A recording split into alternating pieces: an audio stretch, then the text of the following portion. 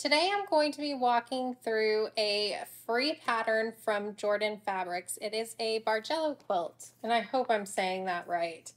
So here's the pattern, and it is a free printable off of the Jordan Fabrics website. So I'll put a link to that down in the description of this video, as well as her original tutorial video, because sometimes I think when you're doing a new pattern, it can be really nice to see how different people sew it together, especially if you need a little bit of extra help with the instructions.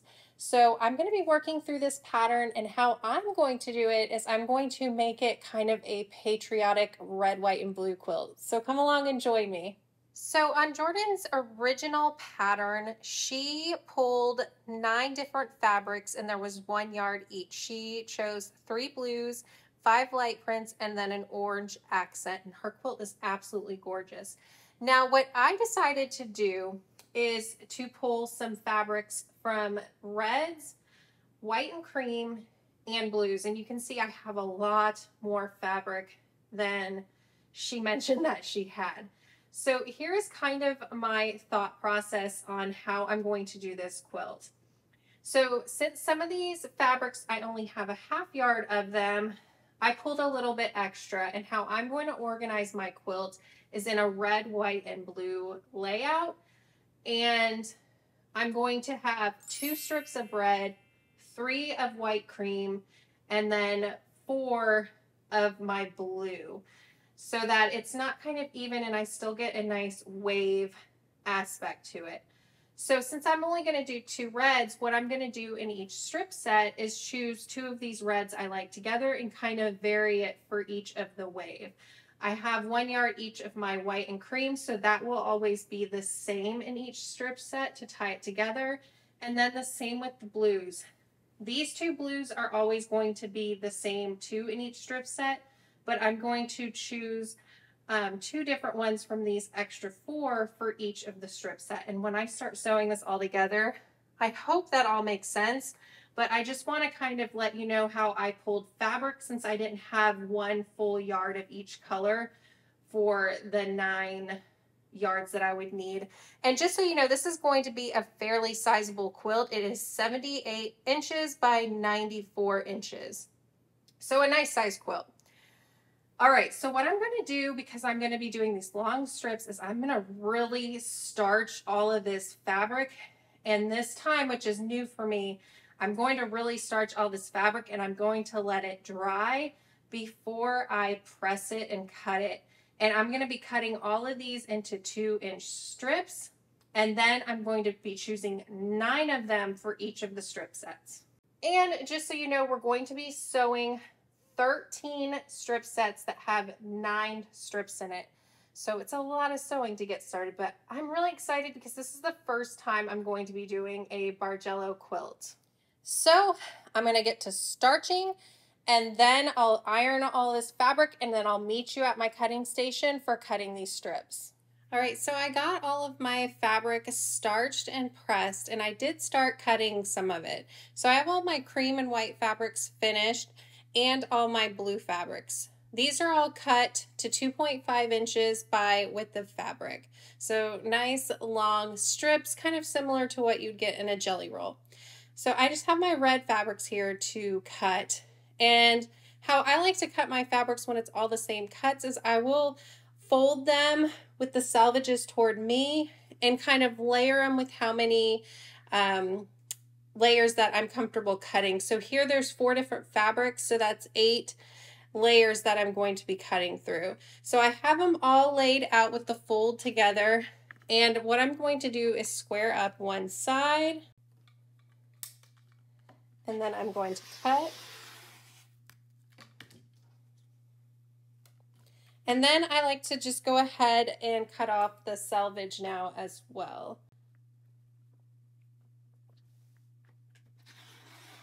Kind of an awkward cut here.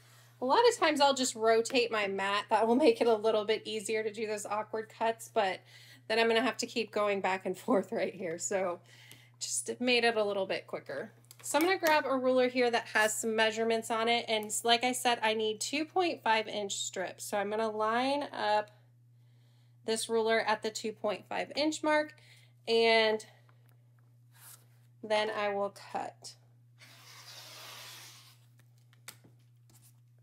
So I'm just going to keep cutting as many strips as I can get out of this fabric here. So I'm just going to keep lining up my 2.5-inch mark. And then just cut. And if you're doing a lot of layers at one time like I am, it definitely helps to have a nice sharp blade. So if you haven't switched it out in a while, now would be a good time to do that. It's always nice when a pattern has a lot of the same cuts and you can layer your fabric and get a lot of the cutting done at once. Let's see if I can get one more 2.5-inch strip out of this handkerchief. Hopefully I can, and it looks like I can, so I got very lucky because there is barely any more fabric left of that one. And I can probably get 2 more of the rest of them, which will be nice. All right, so now that I got all of my fabric cut, it's time to start laying out those strips. And I'll need 9 strips for each strip set. So I'm gonna start with red, go into the cream, and then go into the blue.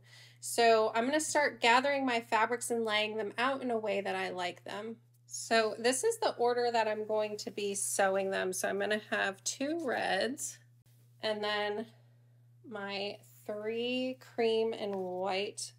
And for these, I'm going to always do them in that same order of the white, the cream, and then kind of this darker tone-on-tone cream. It kind of has a texture to it. So these 3 will always be the same in every set of these. And I also have 2 blues that I always want to end with. So on the Jordan Fabrics quilt, they had an orange accent in the last one, and so that color for me is going to be this bandana, just so that it stays consistent sometimes and then kind of is a little fun as well. So let's do this one. So I think here, since I have those stars, I'm going to do this kind of plaid. And this beautiful fabric came in my Reb's Fab Stash box, so I'm already using it, which kind of makes me happy because it came in my June box.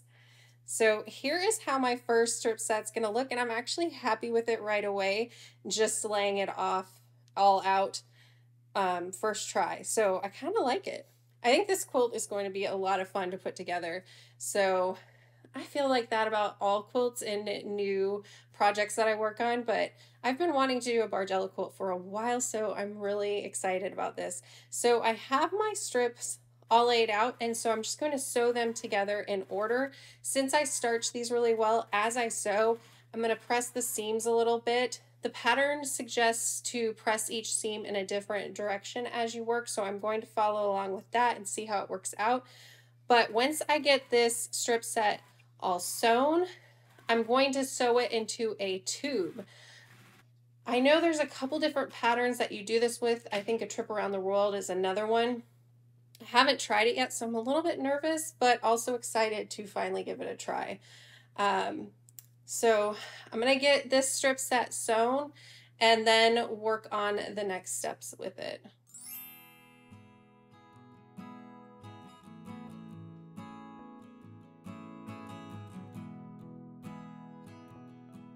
All right, so I have my first strip set all ready to cut, and it is in that tube form. So now I'm going to start cutting. The pattern has a nice diagram so that you can see exactly what strips you need to cut. So I'm going to follow that and start cutting. So the first thing I'm going to do is square up one side. And then I'm going to cut a 3-inch strip. And I'm going to try and keep these all in order because we're going to be sewing them back together in order. So I don't want to get them all mixed up. So I'm just going to follow the layout and get these all cut.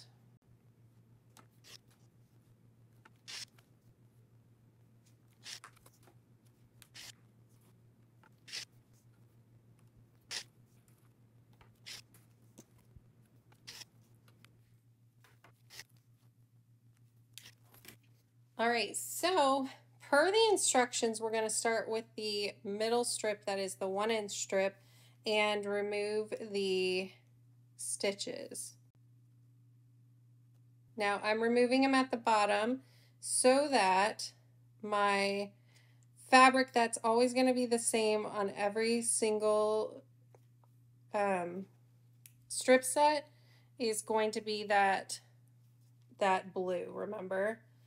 All right, so we have that one, and then now the color that we want to be on the bottom is this star, and we want that to be the same on both.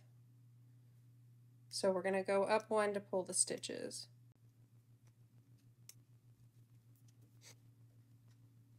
All right, and then again we're going to do that on this one as well.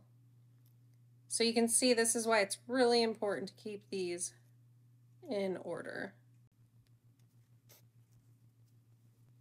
All right, and so now we want the red to be on the bottom, and we're just going to keep working in that way.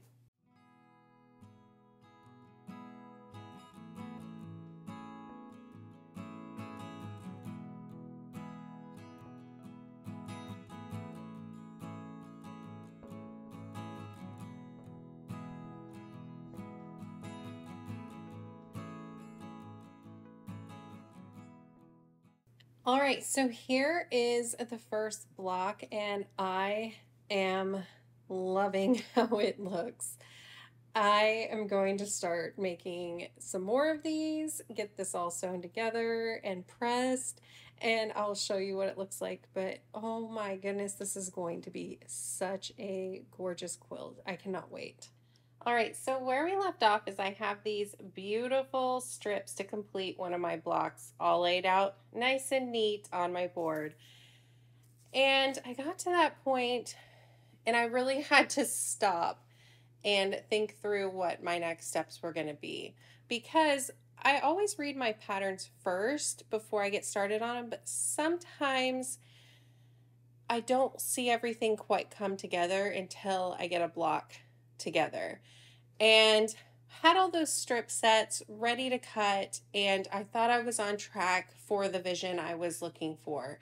And when I got this block all laid out, I realized I didn't quite think it through, because my quilt is going to be a little more scrappy, and I was hoping I would have all of my rows look something like this, where the same colors flowed through the row. And I realized because I didn't have the full yard of all of these colors, that wasn't quite going to work. Mine was going to have to look a little scrappier.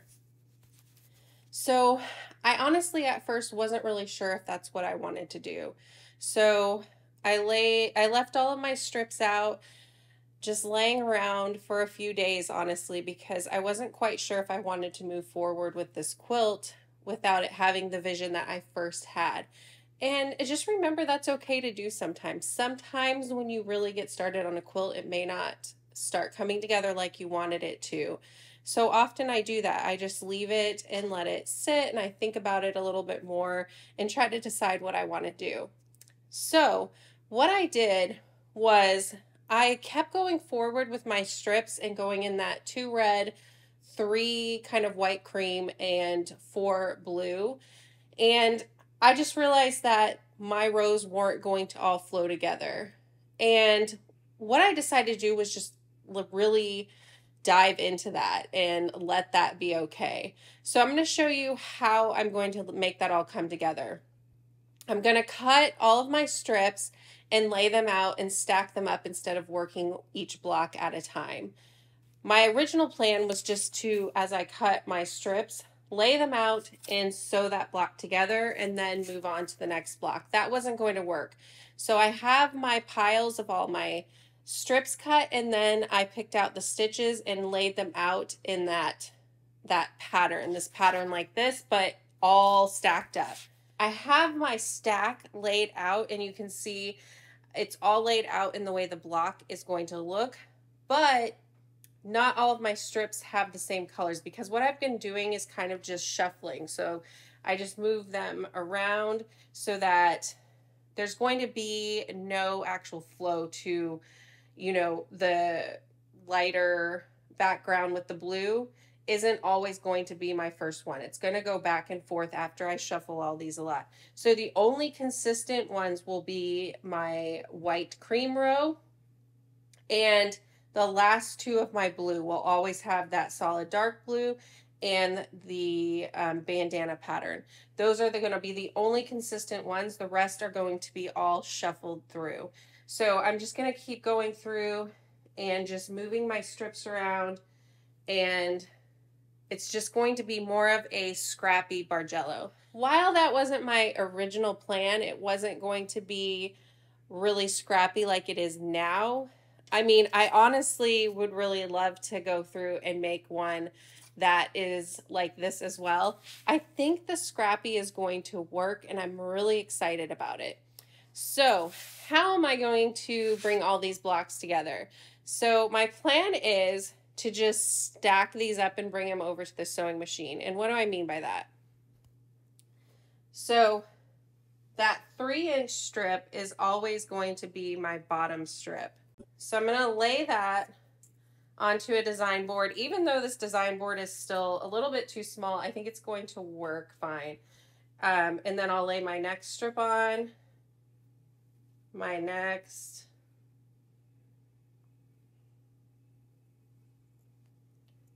and just keep doing that until I have the whole row laid out here. And you can go ahead and make sure that it's scrappy how you want it to be, because I'll show you with my test block what can occur. And we all have different preferences on how perfect our quilt needs to be, even a scrappy quilt. So I'll show you what happened on my block so it can be something that you look out for. For me, I'm not going to let it bother me, just to be honest there. So I have it all stacked up in order, and I'm just going to take that over to the sewing machine, and I'll sew it in order as I'm sitting there, and I'm going to press while I'm sitting there to keep it all nice and neat. But let me show you my test block. So I'm calling it a test block, but it actually is going to go into my quilt, so it's not quite a test. But what happened is that, and now I can't, okay. See, I couldn't even find it right away. Is that these two ended up right next to each other, and it kind of interrupts the flow that you see of the blue, because these two technically would look better if they were at a diagonal from each other. And I got a different print right here to keep the flow going. Now, I could have made the decision when I noticed it to pick this out and put a new strip.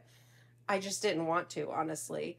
And I think when the quilt is all up and together, it's not going to be that big of a deal. So here it is where you can see it up a little better. I definitely could have gone through and picked that out, but I feel like when you're looking at it and it's farther away and it's going to be in a quilt with a bunch of other blocks, I don't think it'll be as noticeable. But it's something to look out for if you're doing this scrappy method like I am, to pay attention to where they land together, and if that will bother you, to look for it and make sure it doesn't happen.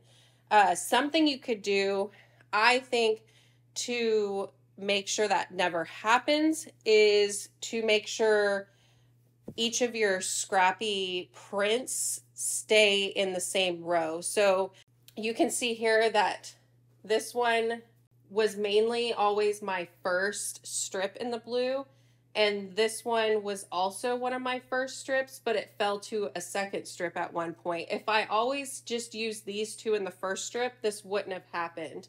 Hopefully that makes sense. If you're very aware of that and don't ever have those patterns go from being in the first row or the second row and go back and forth, they'll never end up together. When you're planning your quilt, if you're doing it in a scrappy method, just keep that in mind. All right, so now we're finally at the part where we can sew the block together. So I'm over at the sewing machine and I just have it stacked up on my design board ready to go. I have my iron and a mat nearby so that I can press it as I work. I found that that just keeps it a lot neater and cleaner and is much easier to sew. One thing to keep in mind is if you need this all to come together very perfect, is that you should pin these strips as you work. They can get a little wonky and not line up that great if you don't. I don't like to do that. So it's just not something I'm going to ever find myself doing unless it's something that I really need it to meet together really well for the block to look great for me. This one is going to be kind of that wave flowing together, and I don't need it all to come together perfect, so I'm not going to pin. Now, I'm just going to start with the strip that is on top and go to the next. I have my sample block up on the design wall where I can see it, so I can refer to that as I work. Something else you could do is keep the pattern nearby to make sure you have the size strips going in order as you need them. Those tricks will save you from having to pull out some stitches. So I'm going to grab my first strip and start sewing. So as you'll notice on some of these strips is they have a fold from where you picked out the seam. So what I do with those to make sure everything lines up nice is I will hit it with a little bit of heat from the iron to flatten it out as I work.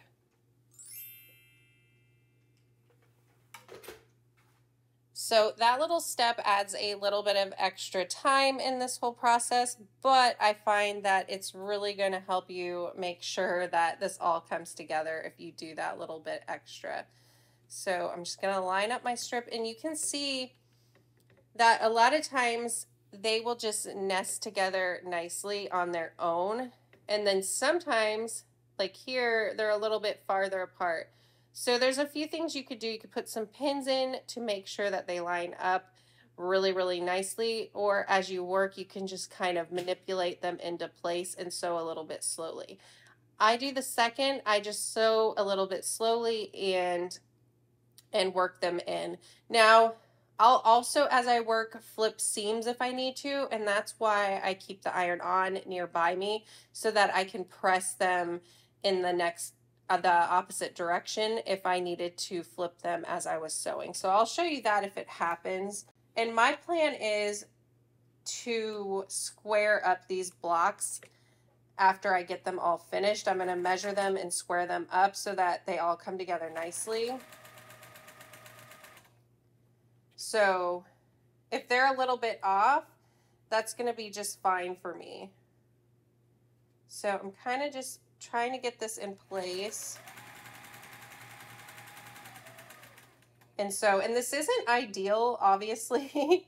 Like pinning it would probably save me a little more time. I just don't like doing it. So since I want this to be something that I enjoy doing, I'm not going to add a step that will make it not enjoyable to me. So what I'm going to do is, you see how this one here, I had to move the seam in a different direction so that my seams weren't overlapping and creating a lot of bulk. What I do first is I'm going to press that down and just set the seam across here. So I'm going to make sure that seam goes the direction that I flipped it as I was working, and I'm going to press this seam. So what you'll notice is that it's a little off at the top and the bottom, and I still have threads from when I picked the seam that I didn't pull off. So that is why after I finish all 20 of these blocks, I am going to square them up and make sure they're nice and even and all the same size so it comes together nicely in the end. So I'm just going to first, after I set that seam, is I'm going to finger press it over. And I'm going to make sure all these seams are going in the same direction so that they come together in a row all going the same direction, and then the next 4 blocks that I work, the seams all going to go in the other direction so that the rows will nest together. So I'm going to finger press it, and then I'm going to add some heat through here.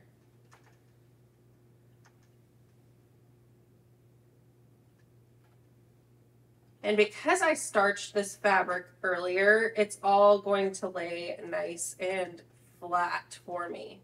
All right, so now we're just going to grab the next strip that I have, and I do have a seam that's folded again, so I'm going to press that really quick. And wherever you were cutting these strips, if you had an iron nearby and when you picked out all these seams, if you pressed it then, that would probably save you this little step here. I just honestly didn't think to do that. I should have, but it wasn't until I sat down over here that I was like, all these, you know, seams are folded from when I pressed them before. And it's kind of not lining up very well. So, you know, if you think about doing that when you're over and picking out all the seams, it'll probably save you a little bit over here. But here I am, and I'm not going to go through all the piles and fix it right now. So I have to do it here.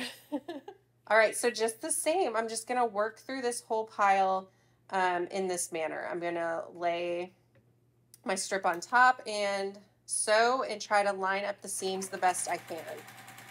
And if I need to flip them because 2 are sitting together, I'll go ahead and do that here. And the nice thing is if your seams are nesting, you can kind of feel where they are, and that helps me keep everything lined up pretty close too. But like I said, if you are a pinning queen or king, you know, use that method. Because pinning will probably really, honestly, help this line up much better than what I'm doing.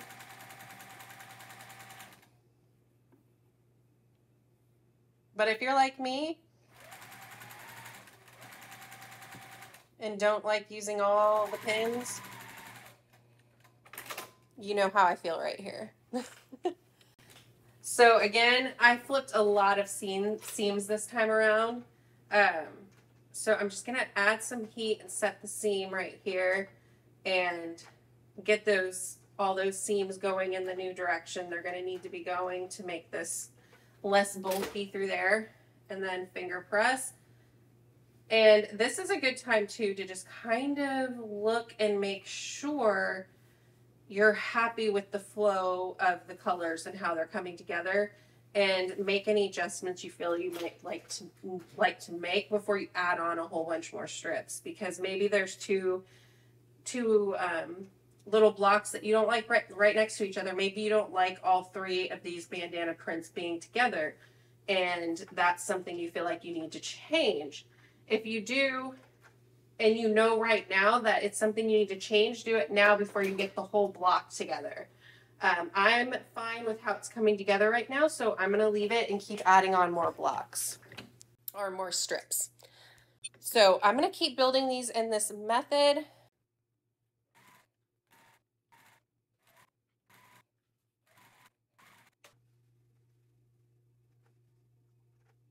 So I'm going to keep working through this block, and then after I get all 20 of them finished, I'm going to show you how I am going to trim them up so they're all the same size. All right, so now I'm going to square these up.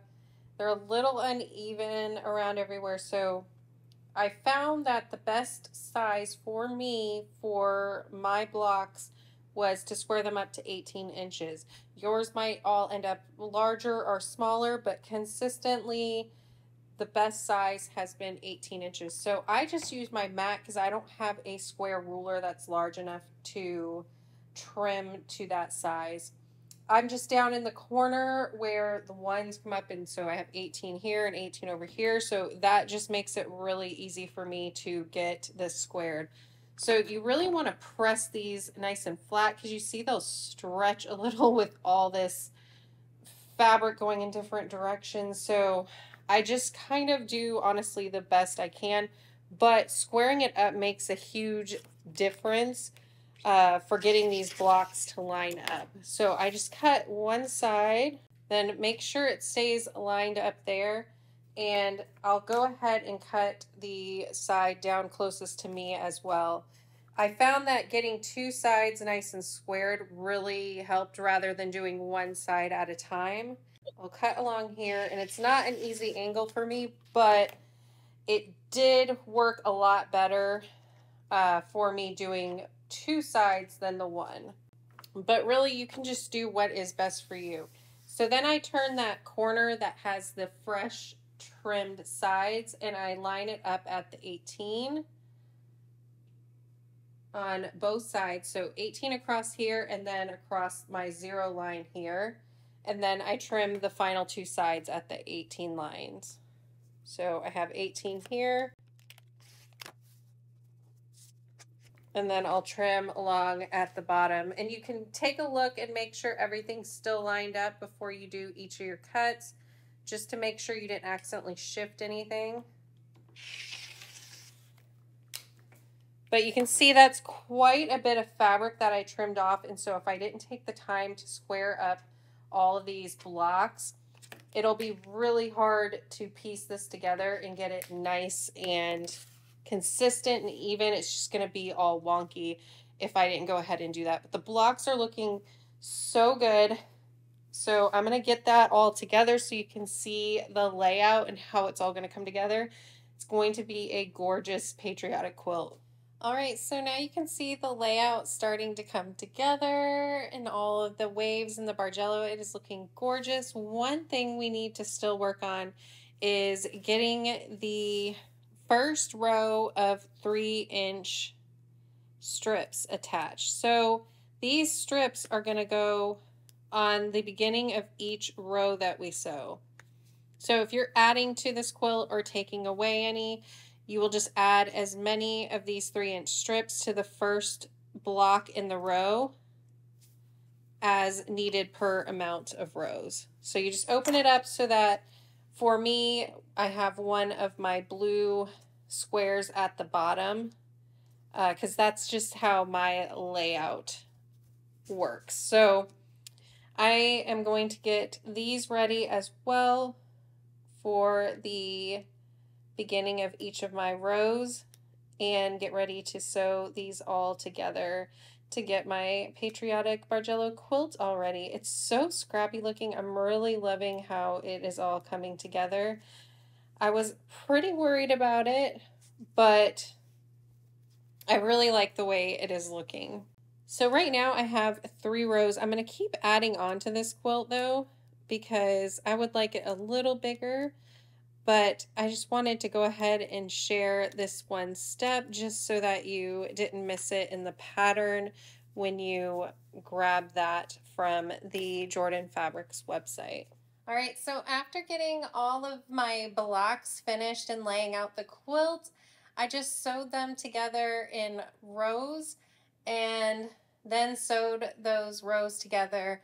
This quilt, per the pattern from Jordan Fabrics, has 4 blocks by 5 blocks, and I ended up just doing 3 by 3 so far, and I think I'm going to add on the rest of them just to get it that little bit bigger, but I'm going to take my time. It is a lot to sew. It is an absolutely beautiful quilt, and I've already been thinking about some different color options I would like to do for this quilt. But I want to take my time and really enjoy getting the rest of those blocks together because it really is a lot of work to try to get them all lined up nicely. I've been making a few little mistakes, and like I said before, some of my squares have ended up with the same pattern right next to each other. But if you see with this layout, it really all just kind of blends together and it still works, which I'm so happy about. I think it turned out great, really scrappy. Let me know what you think in the comments, but I think to save myself a little bit of stress, when I make this pattern again, I'm going to make sure I have a yard of each of the fabrics to make it a little bit easier on me. But let me know in the comments if you've made a Bargello quilt before. Did you use Jordan Fabrics pattern or did you use a different one? I'd love to hear which one you did and what you thought about it. All right, thanks so much for watching and I'll see you in the next video. Bye.